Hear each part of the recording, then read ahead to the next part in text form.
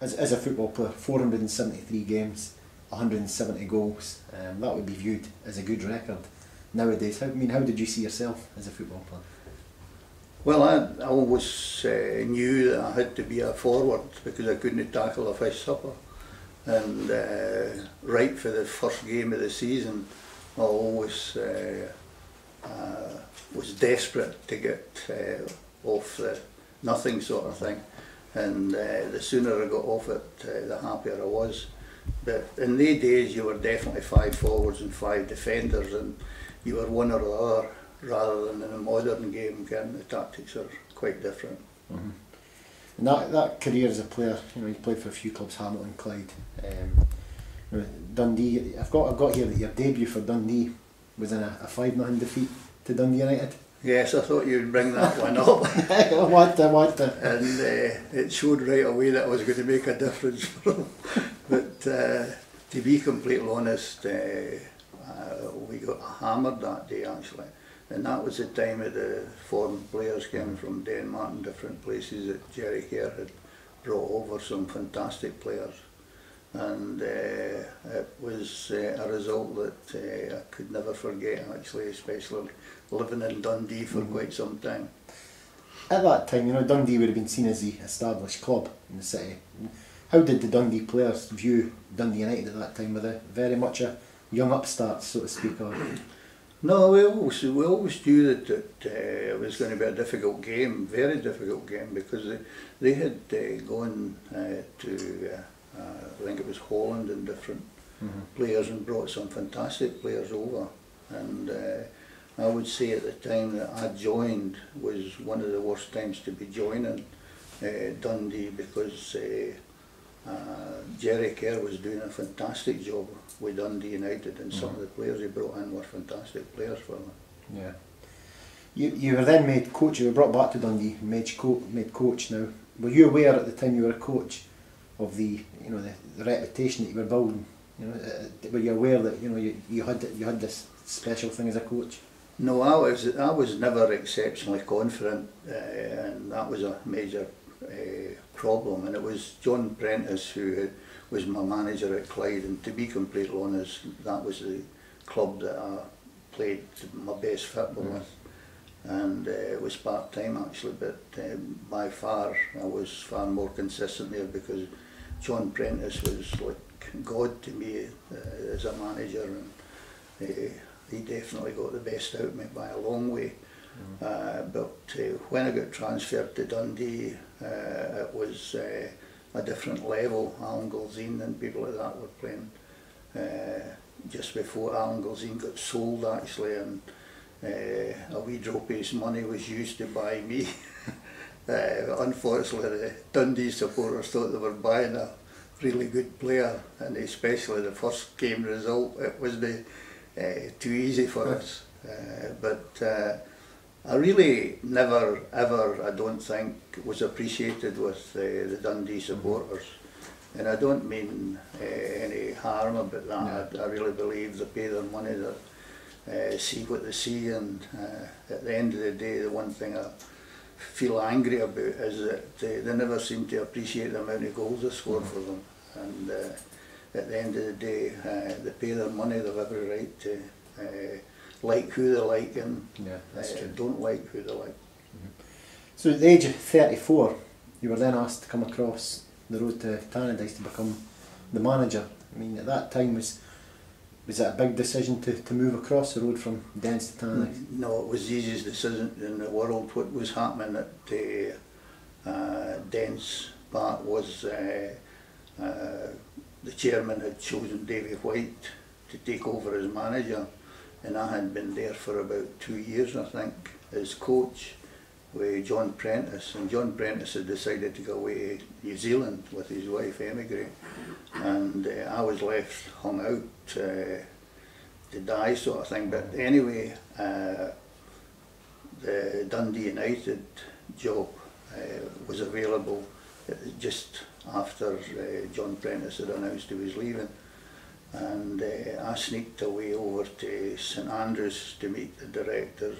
Well, actually, Tommy Gallagher was the one that spoke to me and said to us, and I really appreciate a lot to Tommy, because he was not only a really good reporter, but he was a really nice person. But he had recommended me to the Dundee United board that they should definitely try and get me, because I was coaching for, I think it was about a year and a half to 2 years with Dundee, and they'd asked to meet me. So I sneaked over to St Andrews, and the directors discussed whatever they wanted to find out, sort of thing. And on the Monday morning they phoned us and offered us the Dundee United job, and I was never one of Mr Galloway's friends at Dundee, whether it was a player or whether it was a coach, so I was glad to get the opportunity. But it was definitely a difficult time to move, but I had no option, because it was either that or they would probably have, they might have sacked us, they might have kept us, because Davy White and I played together with Clyde, and Davy White and I travelled to the training 3 nights a week and so on. But anyway, it was the best decision I ever made in my life, and the directors phoned me, it was a Sunday night, and it was lashing rain actually, typical Dundee weather. No, typical Glasgow weather, it's far more rain in Glasgow, but anyway, they phoned me I think on the Monday or something and offered us the job, and that's how it happened, and there was no problem. Mr Galloway was glad to get rid of me. When you moved over to Tannadice, what was the first things you set about doing? What was, I mean, you obviously had a vision and a plan of how to proceed with the club. Well, the first thing I said was, the first thing that I was hit with, if the train didn't come in for Glasgow, you couldn't start your training because there was nobody living here. And I had a very, very strict ideas on what was good for players and what wasn't so good for players. And I'm a teetotaler, by the way. But anyway, by that time, if the train for Glasgow or Edinburgh were late, we couldn't even start training, because half the players, or more than half the players, were travelling from both Glasgow and Edinburgh again. And the first thing I said was that anybody that I sign will be moving to stay in the Dundee area, because I want them to feel the importance of being a Dundee United player, and it was one of the best decisions I ever made. We actually lost a few players. George Fleming, for instance, who was a very good signing, he turned us down first of all, and then eventually changed his mind and came back and did a great job for us. Then we had one of the first signings was Andy Gray. I was very fortunate actually, really lucky with some of the early players, but one of the first signings was Andy Gray, and he came from Glasgow as well, but I made them all stay in Dundee during the week training and let them go home at the weekends. As I say, I lost a few players, but as I said earlier, it was without doubt absolutely, I didn't know at the time, but what absolutely the best decision I made, because the players really got really fit together. And not only that, we did wee bits and pieces for the wives as well, Ken, and the kids. For instance, the year we won the league, we took the wives and the husbands, obviously, but we also took the kids to Los Angeles and so on. And I always felt if I won the manager of the month sort of thing, Doris took all the wives out on the Thursday night or a Friday night, just for whatever they did, but it was definitely a cup of tea as well. But all these things, honestly, were done, and what I realised after it was how important it was, because they really felt part of the area sort of thing, and more close to the closeness of the players and the wives and everything together was one of the biggest assets we had. The only one they hated was me. The players, not the wives. The wives were magnificent. When we went to European games, and they went, they would buy a hanky or a pair of socks or something for me, and the wives were brilliant, but the husbands never appreciated me. When you signed, as you brought in the sort of the S signings, quite a lot of them, more than certainly was there at the time. You also brought in some, what you'd call experienced journeyman pros. Was that just purely a case of trying to balance while you brought the youngsters through? Well, the important thing was some really good players at Dundee United were really old but Dennis Gillespie, Doug Smith, absolutely brilliant players and brilliant servants to Dundee United, and Boy Wilson for Rangers, a wide left player, but they were definitely the age was a major problem, and it was without doubt, as I said, the only two S forms. It was a big job to get even the youth policy started, because as I said, the only two players they had no youth policy. But the first time I went, one Sunday just after I got the job, I went up to Broughty, the park up the road, Broughty, and I goes to the door after the game, where they stayed, and I said to the mother came to the door, and I says, I would like your son to come and train with Dundee United to see how good he was, sort of thing. And she says, up her arms like that. She says, oh no. If you were with the team you were with last week, I would have been really happy. She went, but I never ever knew whether that kid made the game or no. But that was the start. They didn't want to come near Dundee United, and some of the first signings were magnificent. Graham Payne and David Neary alone. John Letford keeps telling me that Payne was the best player ever, and I keep kidding him on that I was one of the best players ever. Neary wasn't bad either. How important was that? Guys like John Letford and all your coaching staff and your scouts. How important were they? Well, John Letford actually, over 2 or 3 years, I signed an awful lot of players. Kenny Murphy, for instance, I think he got capped for Australia. He went to Australia. Alan Booth, I think he was definitely in the pool when I was in Spain in the World Cup, and he was in the pool in New Zealand, and they were both early signings that I had made, although they never really made it to the first team. But John Letford was even still friends, and no one of them keep a friend, Jim McLean, for that length of time. Yeah, well, I would imagine as well the board in the early years, they had to show their support to you and belief in your management. Well, honestly, I think it was about £5,000. I thought I was going to a club with fantastic amount of money in their bank, and it didn't take me long to realise that there wasn't going to be a lot of big signings. And at the end of the day, it was an era where the freedom of contract was such that once you got a player, for instance, when I signed with Hamilton Accies, I signed a 1-year contract, and I signed a 1-year contract in the whole of my career up to I moved to Dundee actually. And clubs had definitely far too much tightness on deciding players whether they were staying here or no, sort of thing.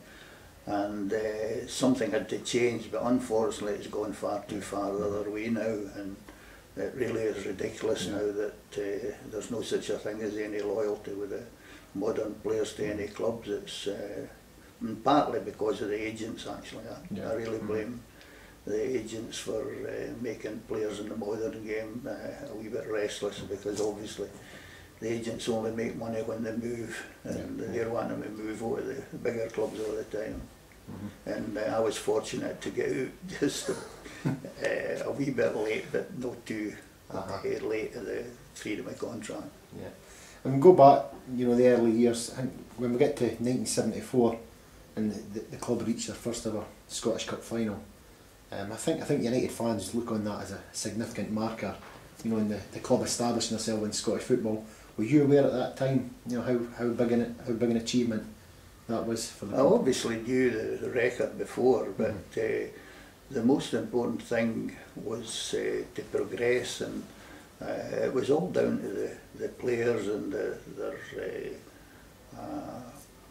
togetherness. One of the best decisions, I said earlier, was without doubt making them live here. Well, they were living all over Scotland in the beginning, and I always thought, in particular, getting the wives out together as well was important to keep them happy, because if they're happy, then the husbands are far happier. And there was a brilliant togetherness in the club that wasn't there beforehand, because, as I say, they were travelling for all over Scotland. And it was a vital factor, because George Fleming actually decided that he wouldn't move, and then he changed his mind. He's still up here now. He owns a pub in the ferry. I think he owns a pub in the ferry, but he did own one.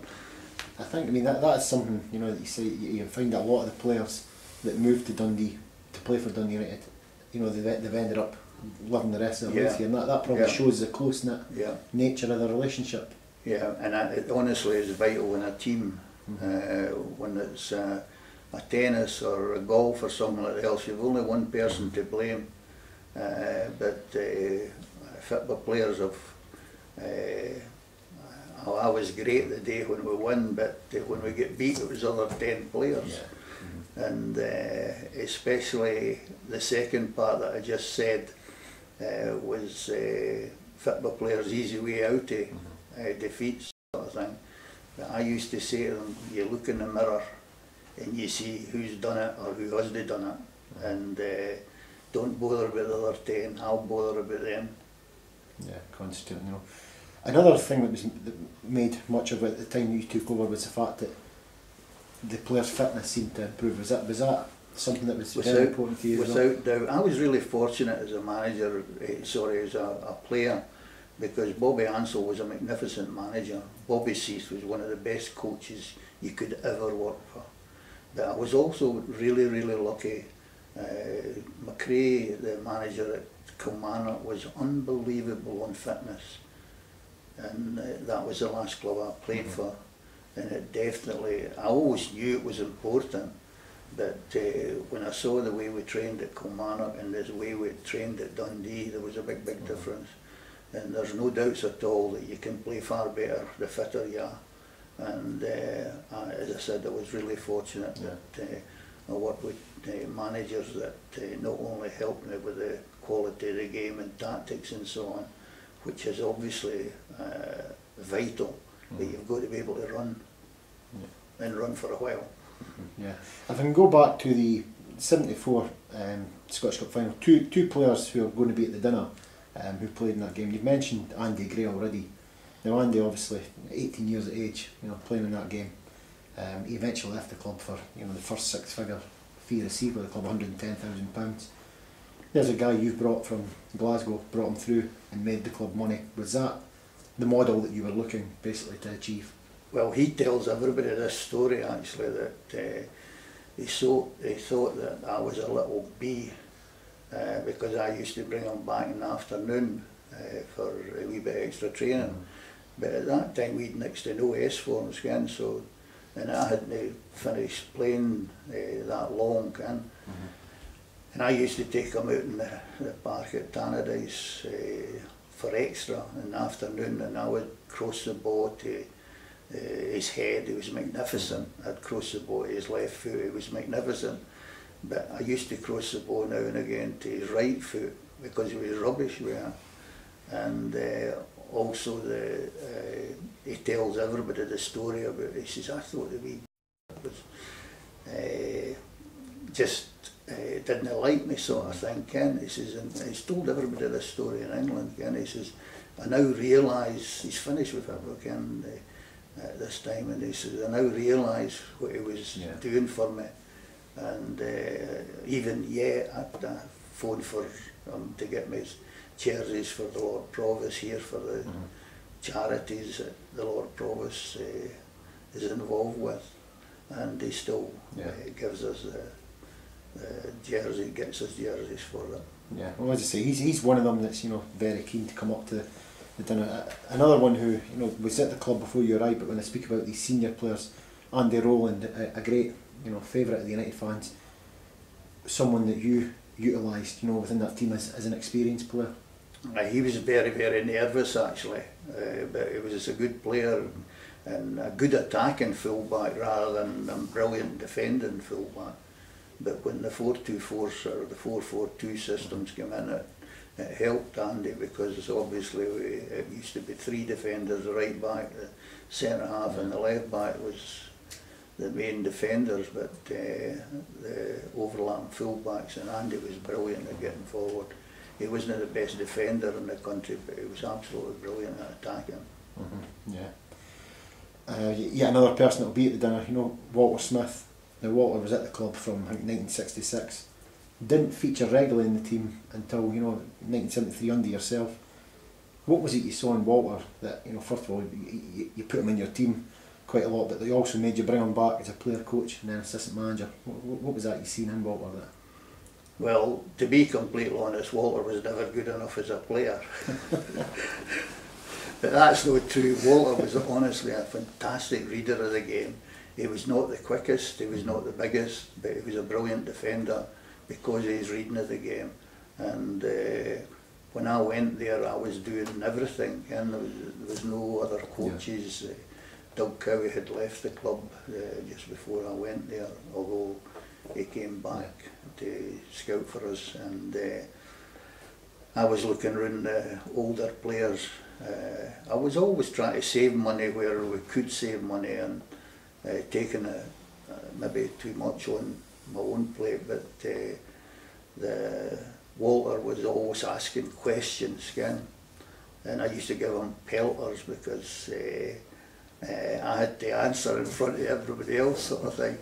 But it showed how interested he was in the tactical side of the game, and Walter actually was more in the reserve team at the time when I went there, and he actually started his coaching career by looking after the reserves.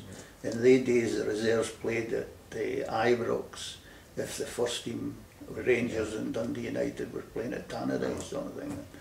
And I needed somebody to look after the reserves on the Saturday because there was no other coaches on the staff at the time, and that's how it started with Walter. And Walter was fantastic, his thoughts, and he actually got married shortly, but I don't know how he managed to have a family, because he definitely was absolutely brilliant at coming in the next day with someone. How was about us trying this, and something written in papers and that, and he was really, really interested in the job, and I had got stuff. Bobby Seath, as you said, was a fantastic coach, and stuff that they'd been doing in England and so on. And I definitely was fortunate with McRae, the manager at Kilmarnock, because he was a running fitness was a vital factor there. So I got an awful lot of running things to do for the players, and I always believed that the fitter you are, the better chance of winning, and fitness was vital. And Walter became more or less the manager of the reserves in the beginning, but he tells everybody a story about me selling them for something like £5,000 and buying them back for £2,500. And he keeps telling us every time I meet him again, is there another 100 games on the games, but he says we got undefeated for so many games. But to be honest, we did go on a run, but it was nothing like the number of games that he says, but he keeps giving me stick for selling them and then buying them back at a profit. And going on this run with fantastic fantastic number of results, in the early years, you know, I think we see football nowadays, you know, managers seem to get 2 or 3 games and then they're under pressure. You know, you'd come into Dundee United and, you know, season 75, 76 saw us avoid relegation on the final day of the season with a draw against Rangers. You know, the board stuck with you through the days, and, you know, we then seen the team flourish.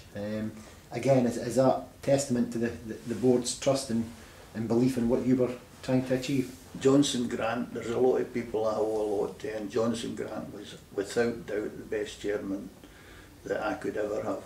And actually, it was, I think it was this house actually, when the Rangers had offered us the job, and it was tears in his eyes, and it sweeties for me and something for Doris. I think it was flowers or something for Doris, and I was going to meet the Rangers on the Sunday actually. We'd actually got beat day with somebody on the Saturday, and they come up on the Saturday night, and, you know, we want you to stay and so on. And as I said, sweeties for me, I think it was a bottle of wine. But Johnson Grant was like a second father to me. He was a magnificent to work with. Again, there was one time I was thinking, I was hesitating, because I think it was about 5,000 signing on fee we were giving Alec Rennie, who was with St Johnson, but it was available at a free, and he did a fantastic job for us actually. And it was Johnson Grant that came to me. He says, look, he says, if you don't gamble, you don't win.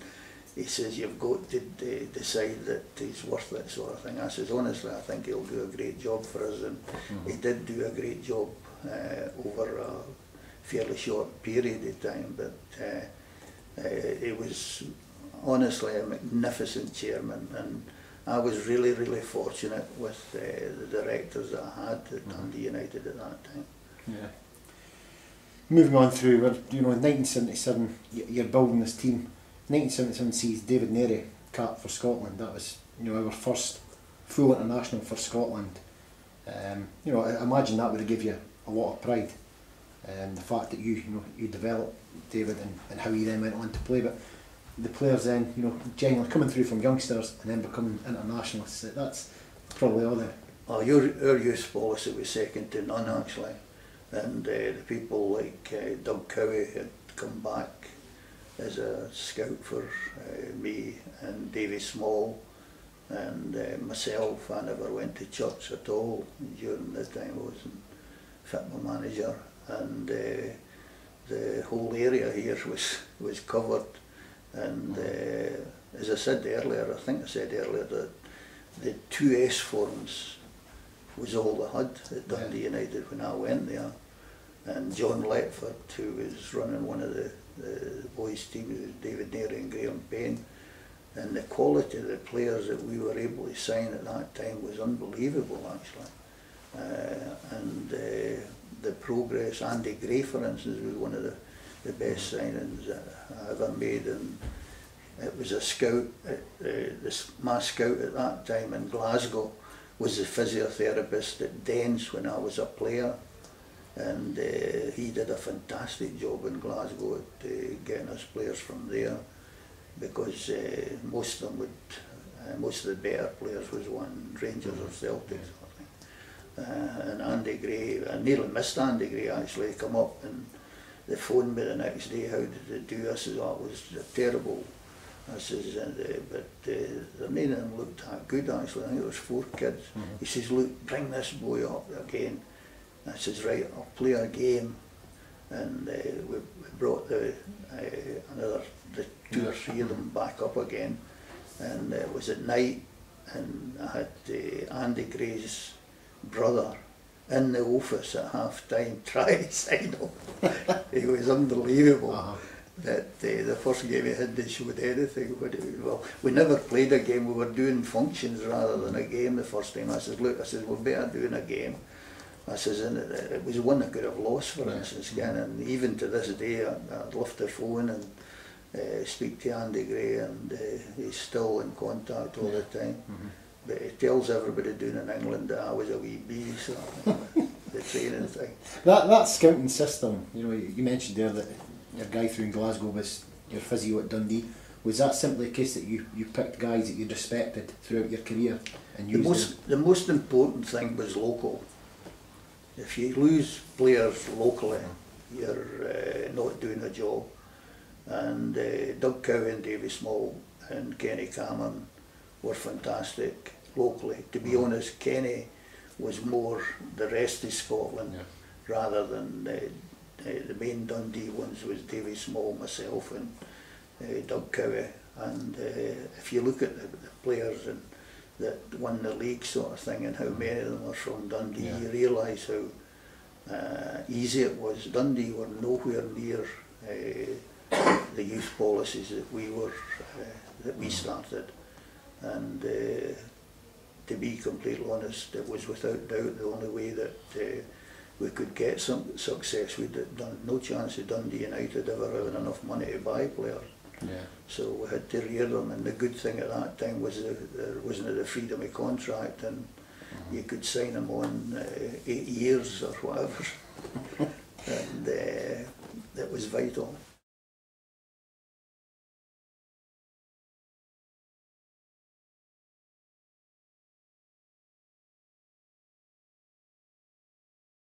That success certainly came with the League Cup win in 1979 against Aberdeen after the first game drawn at Hampden, coming back to Dens Park.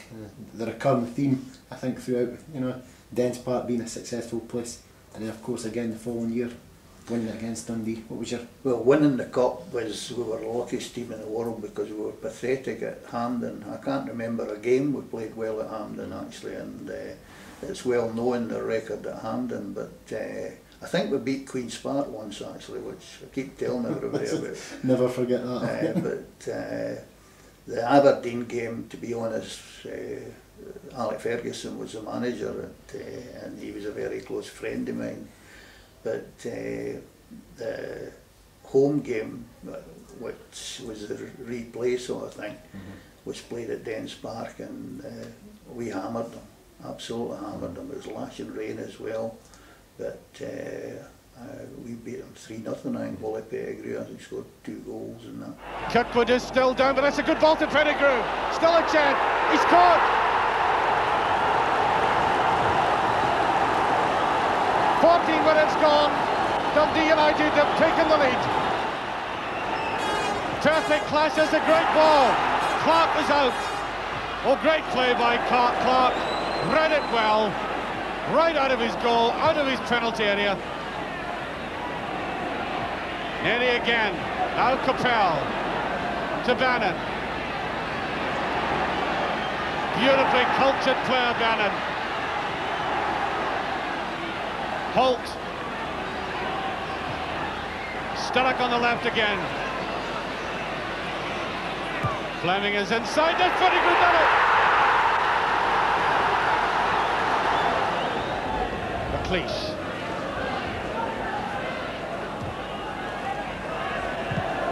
Now Sturrock on the break. Willie Pettigrew's inside and he's on the clear. An own goal. 3-0. The break was on by Sturrock. He had pace and drive, kept his eye on the ball, looked up for Pettigrew, couldn't see him, tried to curl it round, and Willie Miller nudged it away from Clark. And there it goes, the final whistle. United have won the Scottish League Cup. There is Jim McLean, having been near honours so often, and this is United's first major win in their long history. Players really realised how lucky they were, and they definitely done the business, but I still haven't worked out how to play at Hampden. I think if every major cup final was played at Dens, we'd have won more. And then, again, the following year we're fortunate in the sense that we get through against Dundee in the final, and they decide to play it again, at Dens Park, and once again the team went out and performed. Yeah, but it definitely was important, in my opinion, that it was at Dens actually, because the results at Dens was quite good as well, which I even smiled when we beat Dundee at that time, especially having been an ex-player and ex-coach there that was dumped by the directors. And as I said, that was really lucky that Dundee United job came up, because I would have went back to building houses if it hadn't have been that, and I would never ever have got into football if I'd been started as back at the joiner again.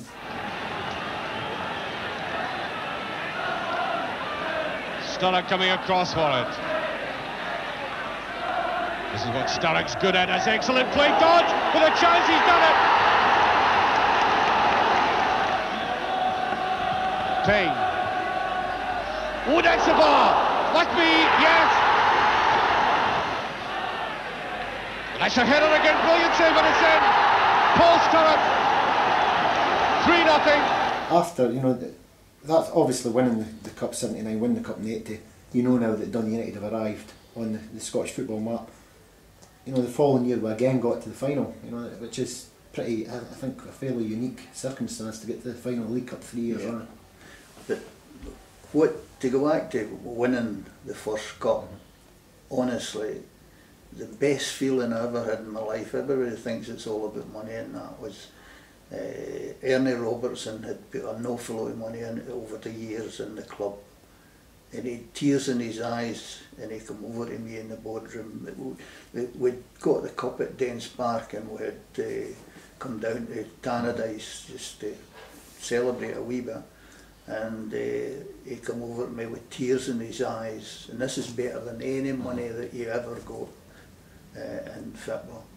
And he says, Jim, he says, I never thought I'd live to see the day, and that shows you how much it meant to him, a person who had honestly put thousands and thousands of pounds in the years he was there, and that was the first trophy they'd ever won, I think. And that means more to me to this day than any money that I ever earned in football. Seeing how much it meant to a director who'd been there for many, many years and that had never won anything. Did that make you change your approach in any way, you know, or is it just a case of you knew I was always crabbit and always very demanding, but I always had felt that everybody had to look at themselves, both when they win and lose. And I always thought that too many players look in the mirror when they get beat and blame all the other 10 players. If you're a tennis player or a golfer or whatever, there's nobody you can blame other than yourself. But I always used to say to them, I want you to always look in the mirror and see yourself. I says, and think why the result was what the result was. And the point I was making is that if they didn't play too well, then obviously there was a chance we got beat, sort of thing. And if they did play well enough, then we'd obviously have a far better chance of winning. And there's no doubts at all. I really believe that the players definitely were very honest. I was really, really lucky that the players that we got over the time, and as I say, Doug Cowie and Davy Small and people like that were vital. Just as important as the players, actually, because it was them that was getting the players for me. Even in Glasgow, we were sneaking in Andy Gray and Kevin Gallagher and people like that outside the Dundee area, sort of thing. Yeah, I mean that's probably one of the important things. One of the keys to being a successful manager over a period is being able to continually evolve a football team. And you know the team that's won the League Cup there, 79-80, then evolves again, and you know you then produce this team that wins the Scottish Premier League. You know, for the first time in the club's history, a massive, massive achievement. It wasn't it. It was definitely I was the manager, and it was me that was definitely, without doubt, the boss. We know getting the boss in the house, and I was desperate to get a boss somewhere. So I went to my work, but sure I was the boss, and I honestly, I've got the Daily Record on the day that I took over, I've got the Daily Record paper, and it says in the paper that you do not, Jerry Kerr had, I had agreed as well that Jerry Kerr should stay with the club anyway, and I says, and the quote I made was that without any shadow of doubt, you'll blame me if it doesn't work, and there's no doubts that I will be the boss, they'll be doing it my way, and I don't know whether we'll be successful or not. I've got it through there actually. But there's one thing certain, they'll know exactly what I think when the whistle goes at the end of the game. And they'll be looking in the mirror and looking at themselves rather than looking in the mirror and see another 10 when we get beat. But when we win, they look in the mirror and they see one person. And there's definitely, as I said earlier, being a team game, you can pass the buck about, but I really wanted honest players to look at themselves both in the victory and the defeat, and I definitely was really lucky with the quality of the players, but not only the honesty of the players as well.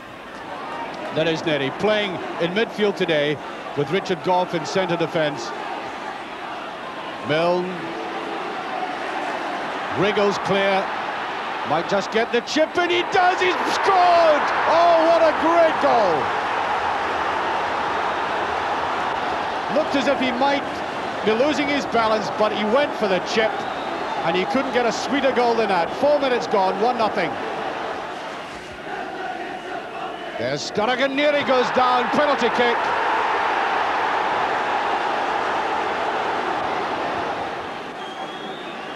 Bannon against Kelly. He saved it. That's it though. The second. Fraser.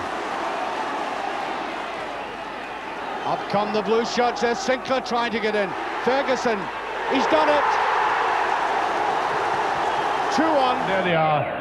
Ready to celebrate. They would have longed to go to see the team.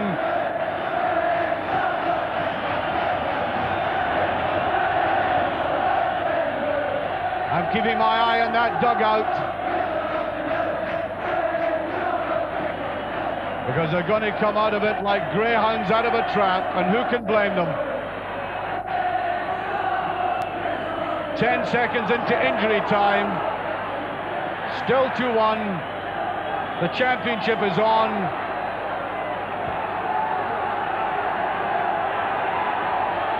If it is possible, I have my eyes on the referee, it's gone, that's it, the finish. United have done it for the first time in their history. The Scottish Premier Division champions, and there is a man who walked out of Dens Park 12 and a half years ago, out of Dens Park, where he was coached, down the road, and totally transformed the face of football in this city, taking away from Dundee their supremacy. There they are, the last draw as the team come back out, and as they come back out, we can, I think, there they are, they're coming back. The police are allowing them to come out with Jim McLean to greet the supporters, and I must say, I don't think I've seen scenes like this in Dundee before, a jam-packed crowd. Thousands outside, and there's a man, is he going to smile? Come on, Jim, give us a smile. He's done it. Well, it's a half smile. I'm not sure if he got a local anaesthetic for that, but he did say he'd promise to give us a smile this week, and he's done it. I spoke recently to Paul Hegarty about winning the league in '83, and and I asked him the question: at what point, were you aware that this team? First of all, what point did you believe you could win the league, and what point did you know? And I think Paul says it wasn't until really after the final whistle at Dens that day that he then appreciated, what they'd done. Was that a similar feeling for yourself? I thought it was the most difficult one to win beyond any shadow of doubt, because I've said this repeatedly since we won it, that was the most important one, because that really tells you how much you've paid back to the people that matter, and that's the people that put their hands in their pockets. And there's no doubt, I always believed in consistency being vital, because the people I felt most sorry for, I worked as a joiner sort of thing, and I never even got full-time football until I signed with Dundee sort of thing. But players definitely don't realise how lucky they are getting the opportunity, and having never worked in their life really for. But I always tried to make the players realise that they not only let themselves down when they didn't perform as well as they should be doing, but more importantly, letting the supporters down who pay the money is far more important than even thinking about yourself. I mean, that was one thing. It's well documented. You know, the time that you find the players for, you know, after a victory, and does that just, you know, emphasise what you're saying there about making sure you entertain? Well, the second half they were rubbish actually, and we were lucky to get away with that. I can't remember the game actually. I've got the paper cut to that one as well, because it was a learner part for the players as well. But there's no doubts that I kept harping on that just because you're 3-0 up at half time, you can't just go out for a walk around the park, because you can find yourself in a lot of trouble. The first 10 minutes is, and the second half is just as important at times as the first 10 minutes of the game. And to be completely honest, I was really, really lucky with the players that we had. Not only the quality they had, but the people that surrounded us, fitness coaches. We had Graham Lowe, and we had Stuart Hogg, and they were the fitness coaches to get the players really getting in the beginning. I used to take them, and all they did was run around the park and sprints and so on, but that was without doubt really professional, with the likes of Graham was the ex-sprinter, and Stuart Hogg was an ex-sprinter coach sort of thing, and we definitely were thorough. It wasn't just, and I actually knew that fitness was so important, because I stopped being a joiner and went to work with my father, who was at a baker's business, and my father allowed me to just work on a Sunday actually as well, but I only really worked maybe about 4 or 5 hours, and then I went and trained on my own, because I was a part-time player with Hamilton Accies at the time. And I went and trained, and I got my fitness up within no time. Actually, Bobby Ansell, I had been playing really well with Hamilton Accies. Bobby Ansell was at Motherwell at the time, and he was desperate to sign us, but Hamilton wouldn't sell them to Motherwell because it's like Dundee United sort of thing. And unfortunately, I got sold to Clyde, and it was still part-time as well. But the biggest plus was John Prentice became Clyde manager, and he used to, he tells everybody about the story. I used to wait all the time to announce the team before I would go near the jersey, Ken. And he says, honestly, he says, it was my first time at the team, Ken. This was at Clyde. But as I started to say to you, I was actually training as a part-time player, but I was training after, with my father's business. I was training in the afternoon myself, 3 days on my own. And then at night I was training again, so I was getting a double session on a Tuesday, Wednesday, Thursday. Well, Tuesday, Thursday it was actually. And fitness became so important to me. That's why Graham Lowe and Stuart Hogg were some of the first signings that I signed for the fitness side there. Yeah. Into the 80s, you know, winning the league, we also, by that stage, you know, we became quite a confident European team, and of course the following year, you know, we got all the way to the semi-finals of the European Cup, played against Roma, you know, and I think after we left the home leg, you know, 2-0 up, even the United supporters were starting to dream of the possibility of getting to the European Cup final. You know, history has since showed that, you know, not only was the result disappointing in Roma, but there was, you know, the suggestions of wrongdoing on the referee's part, and that Do you look back on that game with any bitterness, or? I definitely do, but unknown to everybody, Ernie Walker was actually in the European committee that were responsible for the European football at that time. And Ernie Walker told me years ago, before this was ever out in the paper, he says, Jim, he says, honestly, it was at one game I was going to, I can't remember, and he come out his car and come straight over to me. He says, Jim, he says, I've got to apologise to you. I says, what's that? He says, he was on the committee, the European committee for that trophy, and he says, there is absolutely no doubts at all that they definitely tried to bribe the referee, and I tried to get to the bottom of it. He says, and they brushed it under the carpet. And that's word for word for Ernie Walker. He told me, I says, look Ernie, I says, I appreciate you telling me this, I says, but to be completely honest, we definitely did not deserve to win it in the second leg.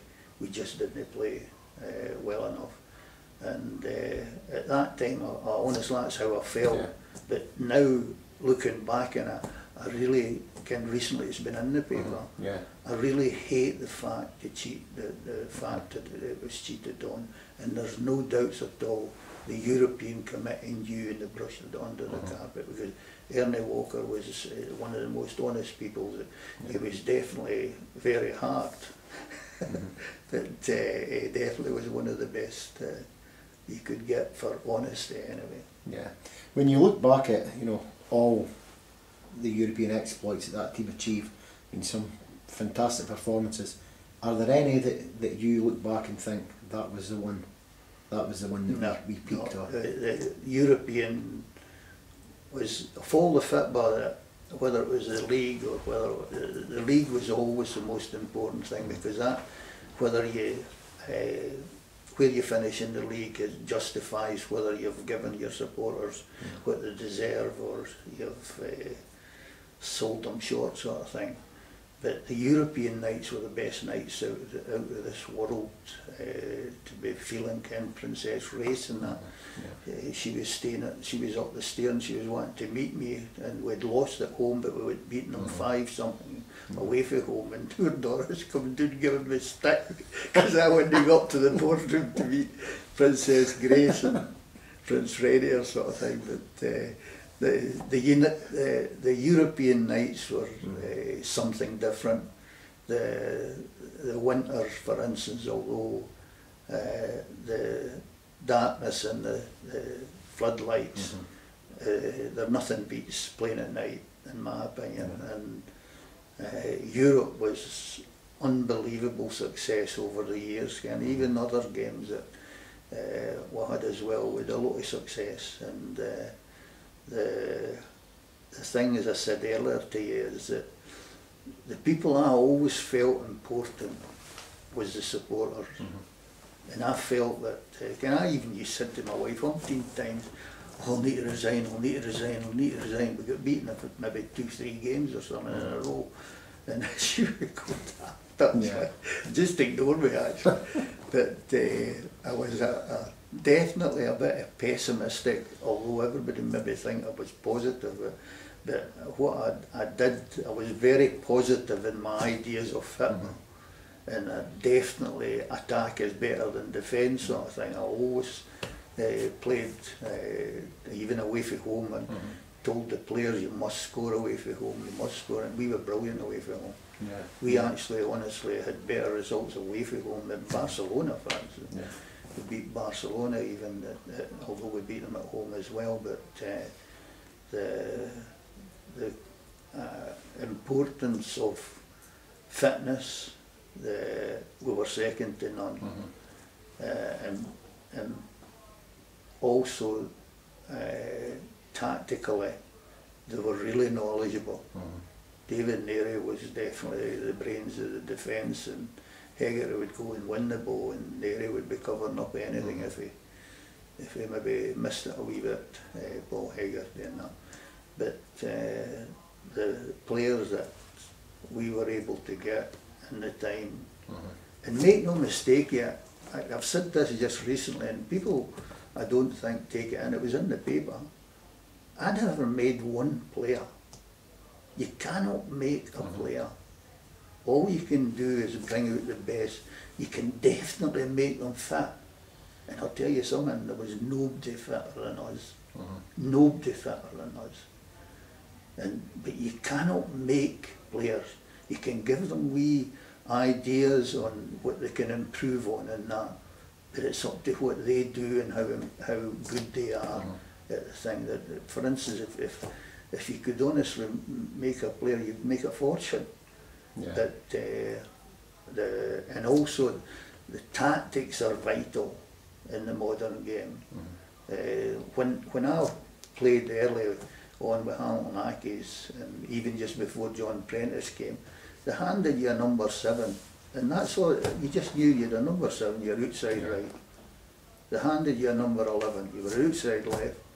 And that's what they did. They didn't talk tactics and whatever. And in my early days at Hamilton Accies, for instance, they gave you a number from 1 to 11, and whatever the jersey was, you knew where you had to be playing, sort of thing. I played outside right actually all the time with Hamilton Accies because I was only 17 or 16, 17 years of age.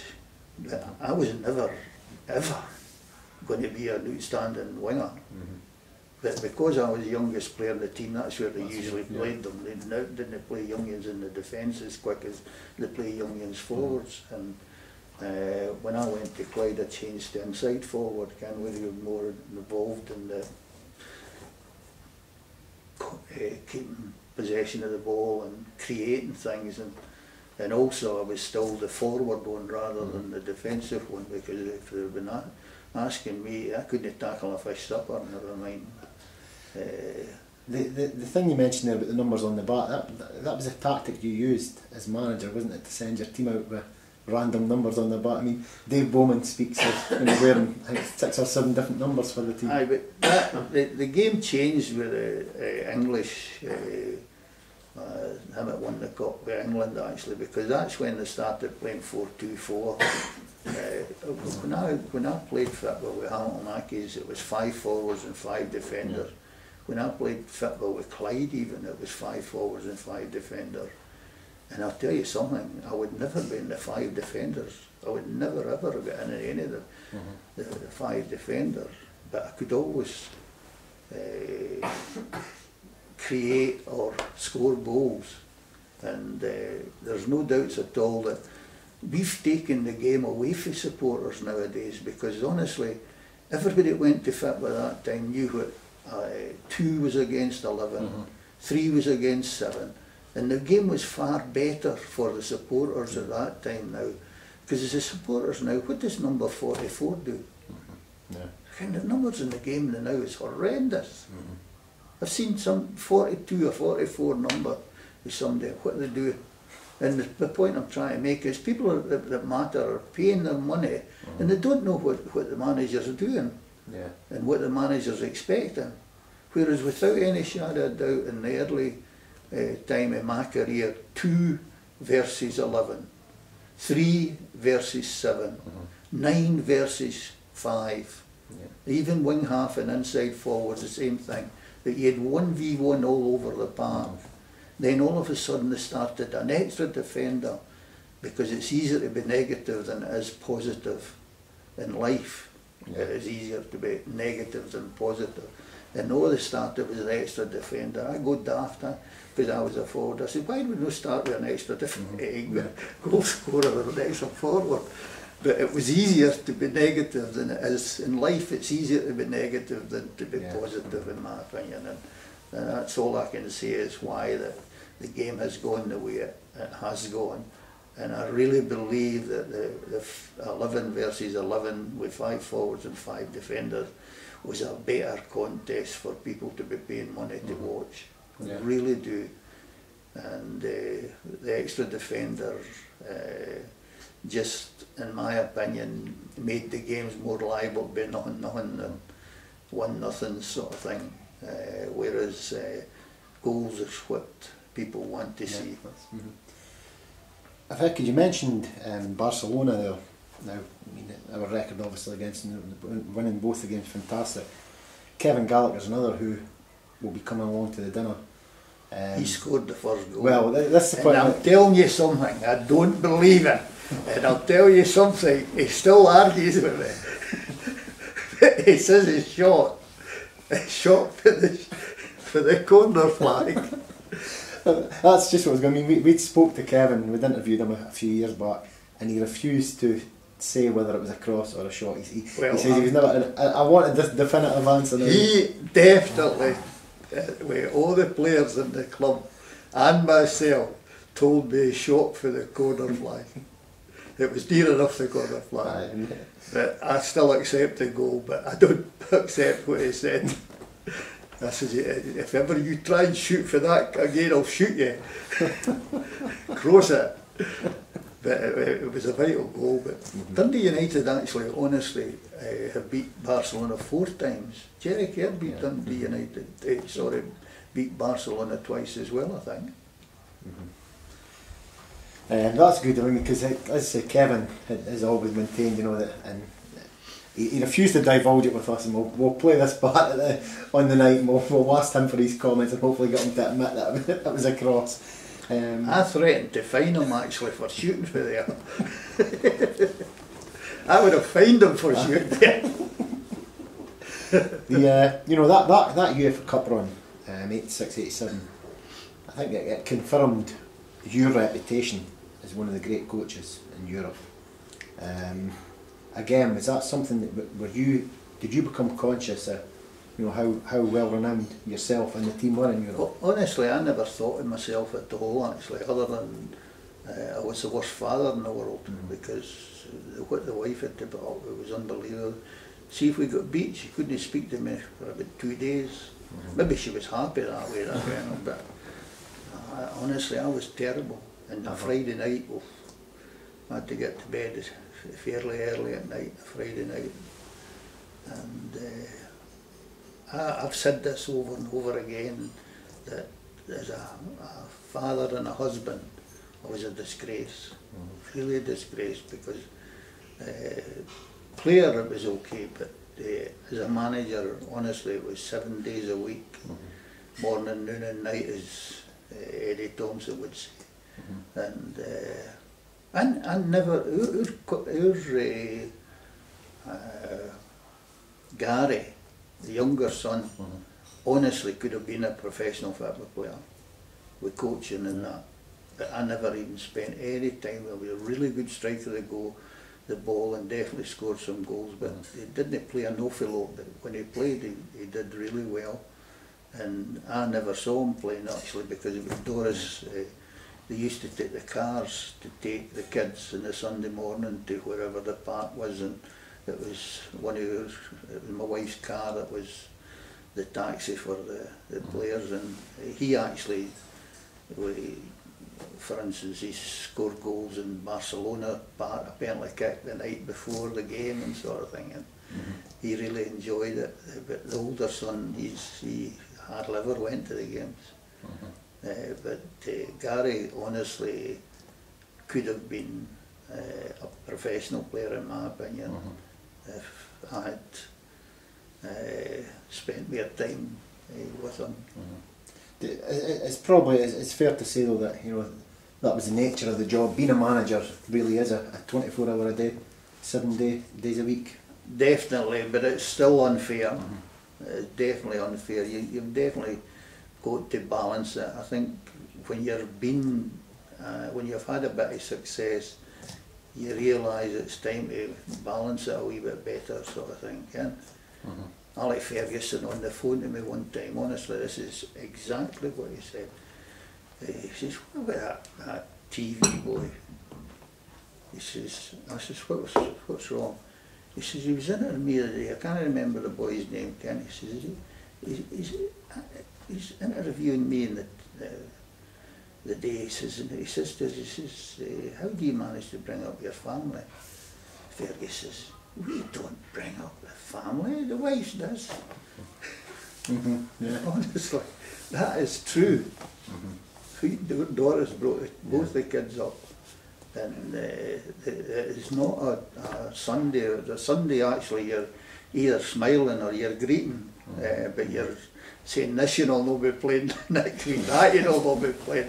You finish up with about 2 players that you've got picked, and then you finish up on the Friday that there are actually 9 of the team playing, still playing.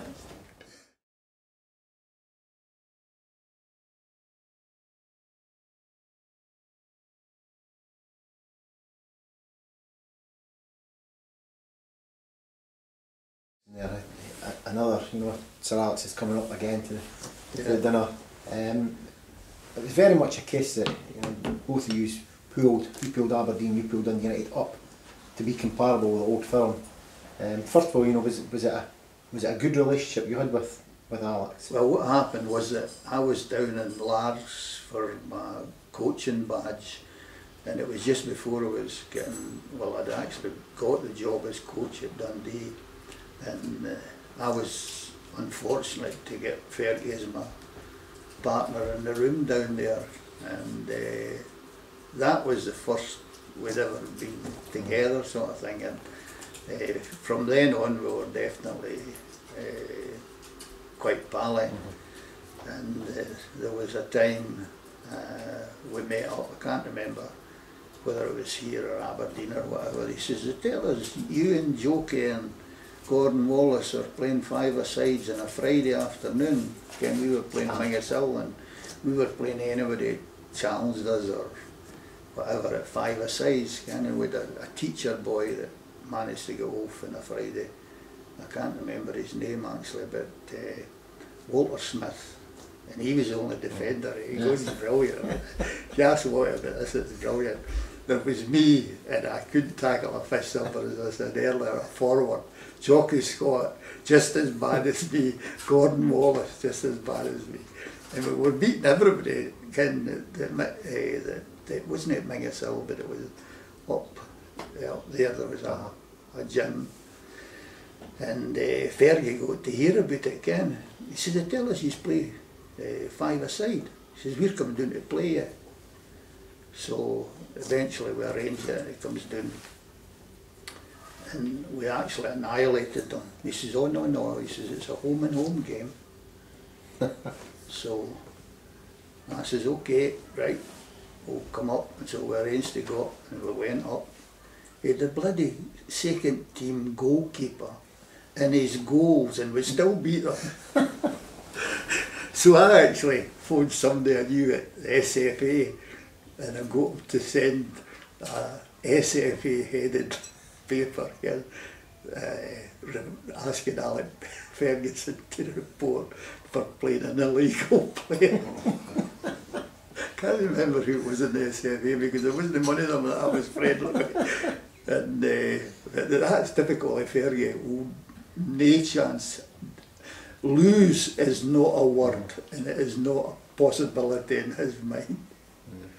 He also, another time, he was walking by me, and I was sitting at a cup of tea or something, and I can't remember where it was, but it wasn't at either of the grounds or anything like that, Ken.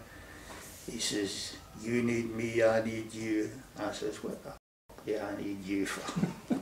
He says, "You need me to beat Rangers and Celtic, and I need you to beat Rangers and Celtic." We were, from the day that I met him down at Lars, actually, we were really good pals, actually, and it was good chatting with each other, sort of thing, especially with the Rangers and Celtic thing. Do you think that helped? Well, you need people to beat the Rangers and Celtic to win the league. You'll not win it yourself. Definitely not win it yourself. Celtic need Rangers to vice versa. And Fergie was he is very, very shrewd, but I never even thought of winning the league or something like that, because mine was a wee bit more realistic achievements rather than, and the league is, without doubt, the league is unbelievable to win, because that is what your supporters deserve with the money that they put in.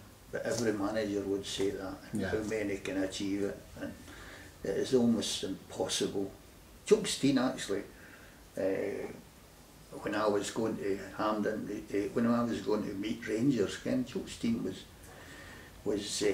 wanting to meet me, he phones me up, and before I'm going over on a Sunday it was, and he says, who won the league? Ken had asked us, he'd taken the job. I says, no. He says, I think I'm going to stay. I says, but listen to what they've got to offer.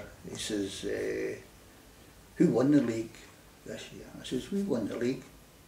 He says, will you win it next year? I says, oh, I doubt if we'll win it next year. I says, but I honestly believe we've a good chance of winning a cup or that, Ken. He says, you're a failure. This is word for word, actually. And we're standing in Hampden car park and with 2 cars in Hampden car park. He stayed quite near there, actually, and I'm going to Ibrox. And he says, you're a failure. I says, what do you mean I'm a failure? He says, your supporters are now expecting you to win it again, now that you've won it. And what he was doing was trying to pressure me into going back to the west of Scotland. But the only reason I didn't go, honestly, the main reason I didn't go was definitely the upbringing of the kids. I definitely wanted the kids to be brought up. My youngest son, Gary, he went to school. Colin had already been at school, and when he went the first day of school, can he come home to his mum? He says, Mum, he says, I want to be a Catholic. And Doris says, why do you want to be a Catholic? He said, this big boy had looked after him. Colin, Gary was quite small, sort of thing, and the big boy had looked after him in his first day at school and that. He says, so-and-so's a Catholic, I want to be a Catholic. And his mum says, do you know what Catholic Protestant is? He says, no. He says, but so-and-so's a Catholic. And honestly, down in Lack Hall, you know within a week or something whether they're Catholic or Protestant. Actually, they'll walk up to you and they say, what school do you go to? And whatever, if they're a Catholic, they go that way, and you're a Protestant. And if you're no, you're together. Lack Hall is horrendous. Horrendous. That offer of that Rangers job in 1983, do you ever look back and, first of all, how close were you to actually going to Rangers? And I was desperate to go for myself. I did not want bring up my family in the west of Scotland. Definitely didn't want to bring up them in the Rangers Celtic thing. My mother disowned me, actually. Honestly, disowned me. Well, behind my back, she says. Disowned me because she was desperate to get us back to around Lack Hall or Ashgill or something like that. But honestly, the Catholic Protestant thing in Dundee is nothing. The Catholic Protestant in Lack Hall is everything. Horrendous, stupid. Some of my best pals up here are Catholics, actually. Kid on with them and that, but different nature. Also, there was an offer from, I think, Newcastle in 1984. They asked you to go. Now, we spoke there, Alex Ferguson, he took a job down at Man United, massive club. He's still there now to this day. The Newcastle offer, was that something that you seriously considered going down to England? That was one of the ones I really considered, actually, because I knew the potential there was definitely good and it wasn't too far away, sort of thing. But I felt that I had signed players on the 4-year contracts with 4 years option and 3-year contract with 3-year option, and it would have been absolutely diabolical on my part if I had walked out and left them tied up to Dundee United for the length of time that they were tied up, and if because it suits me I'd walked out. That was not the most important thing, but that was the second most important thing. The most important thing was I definitely wanted to bring up my family in Dundee away from the west of Scotland Catholic Protestant thing. And people up here honestly don't realise how ridiculous it is. For instance, there was a boy, I don't know if I've told you this before, but I was walking a certain distance trying to find where the station was to get back home. I'd went through in the train, And I'm walking, and I sees this boy coming. I says, "Am I walking the right direction for the station?" I says, "You're definitely walking the right. Just keep going that way." And he definitely recognised me. He sent me towards Ibrox. Okay, and then all of a sudden I realised I was going towards Ibrox. I says, "No way!" And I had to run to get back to the and I'm certain he honestly recognised me who I was.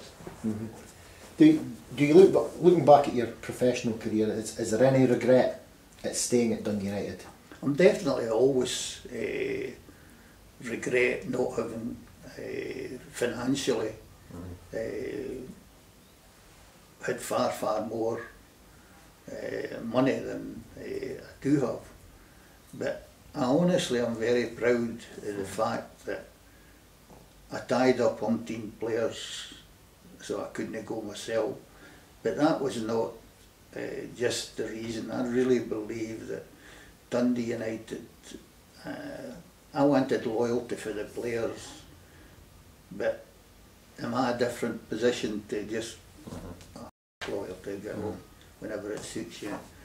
And my mother and father were really strong Christian people, and we were definitely brought up very strict, and you had to treat everybody the way you wanted to be treated yourself, and whether it was a Catholic or whether it was a Protestant. And it was actually my mother that brought us up, because my father worked as a baker during the night and he drove taxis during the day to make ends meet, sort of thing, or have extra sort of thing. And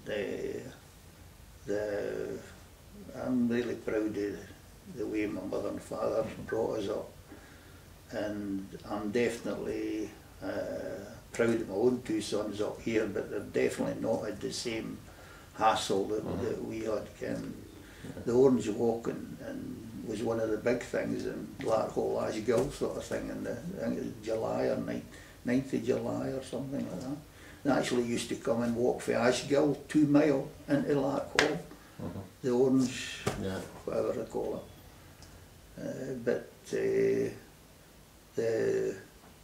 I'm really proud of my time at Dundee United, and I'm really proud of the people that I worked for.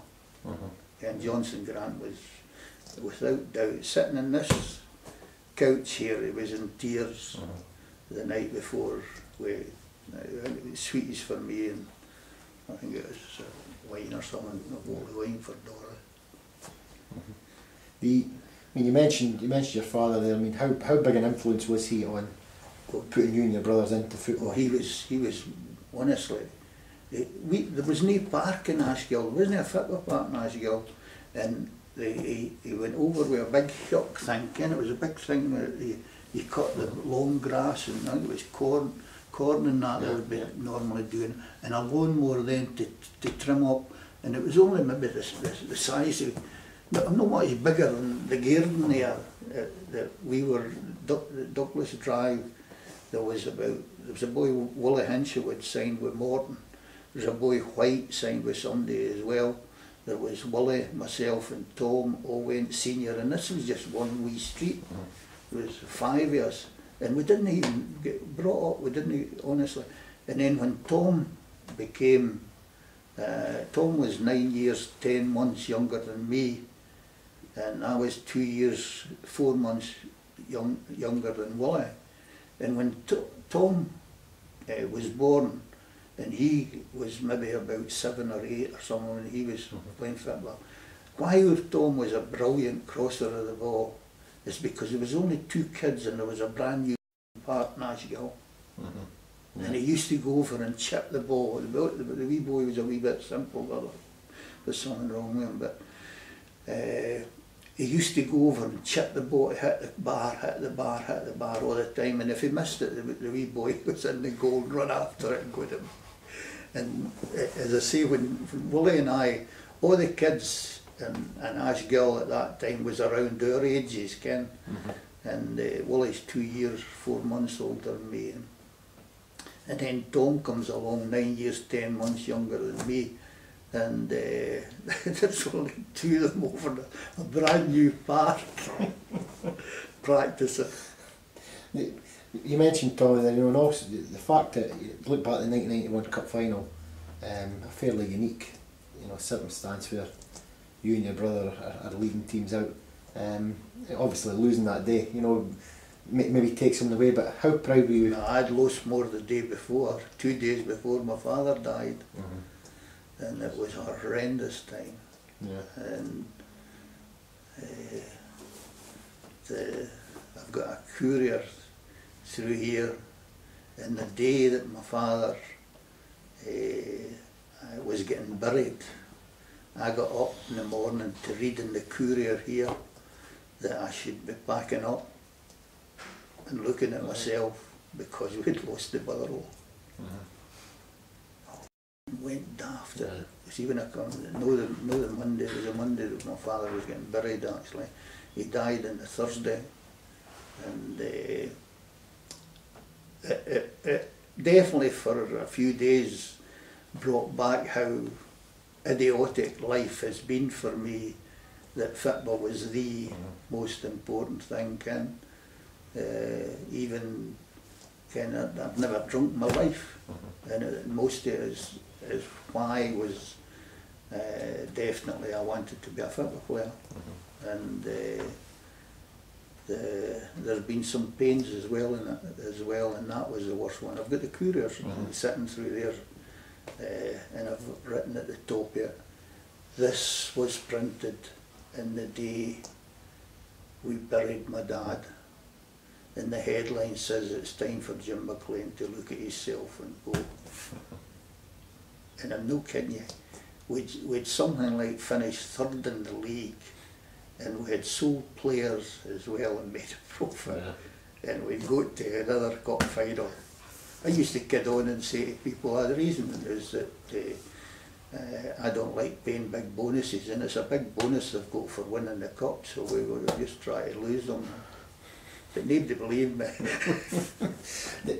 When you speak about, you know, the impact that your father had on influencing your own career, Tommy's career, do you look back with any satisfaction that that final still viewed as one of the great Scottish Cup finals? I honestly tell everybody that was, my father was a forward as well, but he gave up football to marry my mother. Her side of the family was Gospel Hall people, and there was nothing. You couldn't even read a paper on Sunday, and you know, they're still up the north. I don't know if they're still as bad or no, but they were really, really strict, the Gospel Hall people. And to be completely honest, it's a consolation to me again, the Scottish Cup final, but I'm really proud that if you can't win something, your brother's the next best thing. And I'm really proud of the way the game was, other than the bloody goals we lost. It was, again, definitely, Alan Main has always blamed himself, and to be completely honest, there was more than Alan Main in the play to what he was capable of. We'd beat him something about 5 times that bloody season. We'd always beaten him, but I think we got him in the League Cup as well. And the death of my father definitely helped the pain as much. There was a game against Rangers when Sturrock scored an unbelievable goal. He shoots for the angle that he shoots for was the outside left position, turned onto his right foot, and he hit it into the nearest side of the corner, and the referee, the linesman, puts up his flag for somebody at the outside right position, John Hall, at the other side of the park. I went actually daft after the game.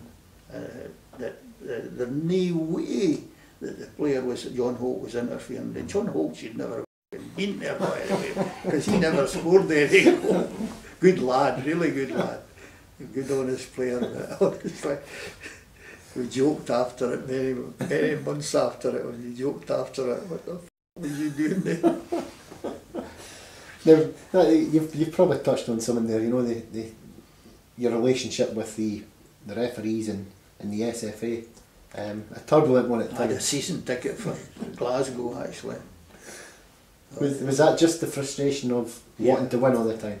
Yeah, definitely blinker to you only see one club in that, but definitely Rangers and Celtic got more decisions than you, and it's human nature. Yeah. Because if I was a referee and 50,000 shouting for a penalty kick, there's far more liable for to get it than what 5 busloads are, especially doing Glasgow sort of thing.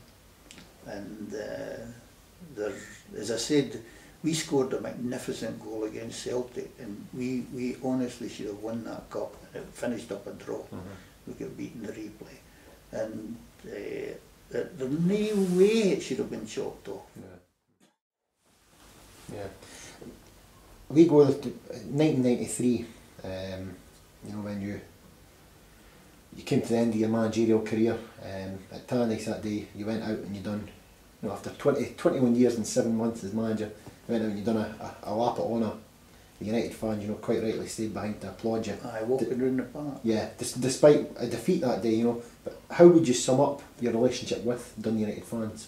Well, the supporters were definitely brilliant for me, but the players got some stick for that one. I said, you're just glad to get rid of me. I said, I've changed my mind. No, but I think I honestly said that after the game. That I was angry with it. I was really disappointed that was it Aberdeen, was it? Yeah. Especially Aberdeen. Yeah. But they definitely were in raptures. You know, but just recently we were looking at some photos of that day, and you know, it's noticeable that even the Aberdeen support stayed behind that day. Quite a few of them stayed behind to applaud you. Yeah, I had to walk round the park after it was murder. I didn't mind doing it when we won, but just recently, you know, you've attended a few of the club's dinners, and you know, I think the supporters again have showed, you know, just how much they felt, you know, that how much they hold you in high esteem. Have you always been aware, you know, of how Dundee United fans view you? No, not really, but I've always been desperate for the players and the supporters being together. I really honestly tried always to do all I could to always emphasise how important it was to satisfy the supporters first and foremost, and every result, contrary to what people believe, I had a wee smile when we won, and it was because of the supporters that was adding to we had to win for the supporters. My family had never had a lot of money or whatever, and we've always known you spend what you can, but you don't spend somebody else's money. And at the end of the day, I can't remember, I've got a wee thing written down in case I'm asked to say a few words at this thing. And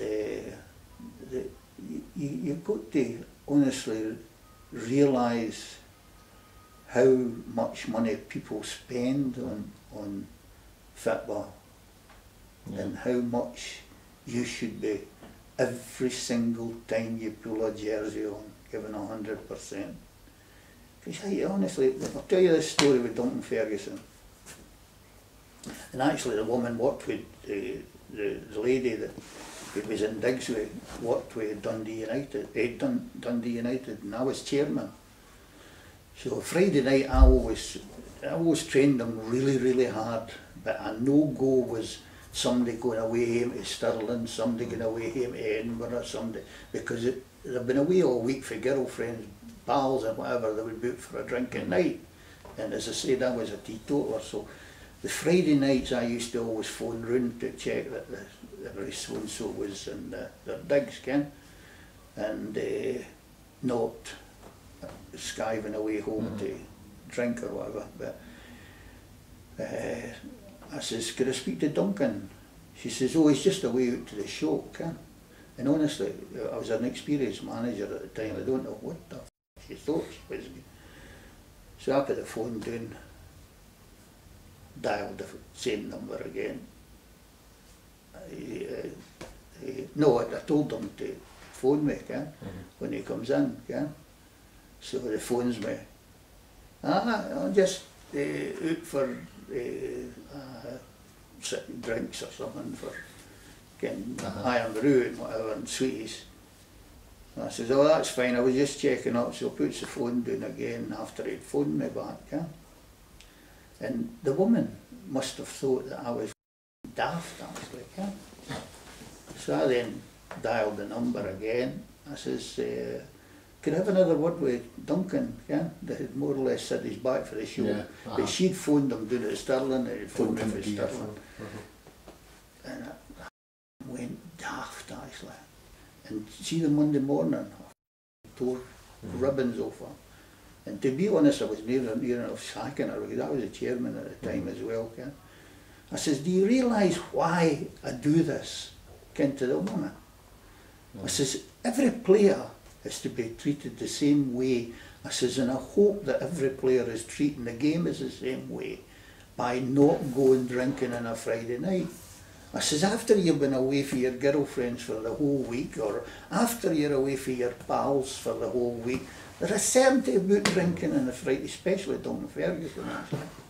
I says, the whole training during the week's wasted time. If you go drinking on a Friday night, it's a waste of time. And she didn't understand it, honestly, but I went mental. That was some of the things that you had to put up with.